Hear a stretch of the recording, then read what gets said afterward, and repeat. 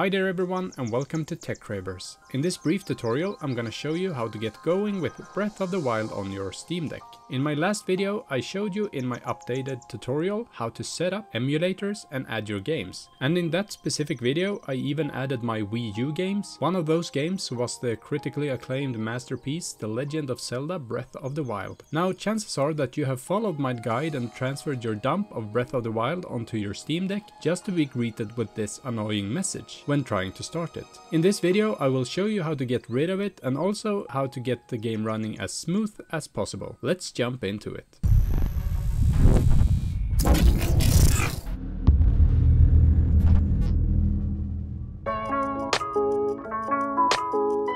The first thing we need to do is to get the necessary files from our PC or wherever we have it stored onto our Steam Deck. As always, when it comes to retro games, ROMs and even your own game dumps, there isn't really anything I can say to you about where you can get them. You either dump your own files from your own bought version of the game, or you can hope for someone on Google or Reddit to help you find what you need. Anyway, you're on your own to find the files you need. What I'm transferring onto my thumb drive right now is the DLC and the game update for Breath of the Wild on Wii U. I'm also transferring my shader cache for that game, which will make the game run a lot smoother since it won't have to compile the shaders again now that we provide already compiled shaders. Maybe that doesn't make any sense to you at all, but all you have to know is that the game will load stuff faster and you will get less hiccups in the game by preloading your shader cache. Now the real time for this is obviously gonna be a lot longer, but once it's done, pop your USB out of your PC and put it into your Steam Deck. Now as I said, this is how most of you will experience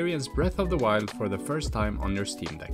I get questions both on Reddit and YouTube on how to fix it, and while I agree that it's quite annoying, it's actually very easy to fix. As you know, I have both the update files as well as the DLC and shader cache on my thumb drive here. So all we have to do is to stick it into our Steam Deck, open up Cemu, which you will have to add as a non-Steam game and run in compatibility mode using Proton 7.0.2 to make it run, by the way. Once you figure that out, go to File, then install Title, Update or DLC and find your external USB in the top drop-down menu. Oh, and if you get the virtual keyboard up as I do, just hold your Steam button and click X and it will go away. On my Steam Deck, the USB is located under G, and I will start by installing the Breath of the Wild DLC content. So all I have to do is to go inside that folder, go into the Meta folder and double click the meta.xml file. After a few seconds the installation will start, so sit back and relax while Cemu installs the DLC content for you. Once done, you will get a success message indicating that everything went like planned. Now do the exact same thing with your game update files instead.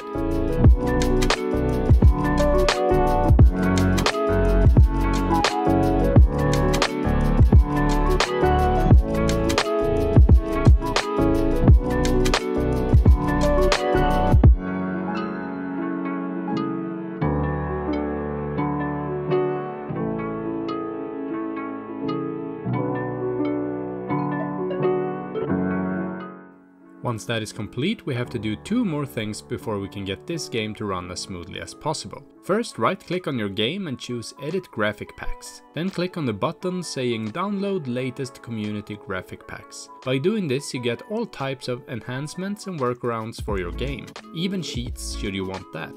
What you want to do next is to head inside the Mods tab in the left menu, enable FPS++. This is crucial to get the game running above 20 FPS. You won't get a solid 60 FPS in this game no matter what you do, but it will stay above 40 FPS most of the time, which is night and day difference even to 30 FPS. I actually enjoy this game more on my Steam Deck than on my Nintendo Switch. Lastly, you can also go into the graphic menu and select low on shadow draw distance as I just did here. Just remember to tick the box as well, which I forgot while filming. Right, last thing to do before we can play the game is to put our shader cache in the right folder. Go to your thumb drive and copy the .bin file from the shader cache folder. Open the SD card, mine is named primary, then go into Emulation, then ROMs, scroll down to Wii U, and here we have a shader cache folder. Open that up and go into Transferable and paste the file. Now you're all set.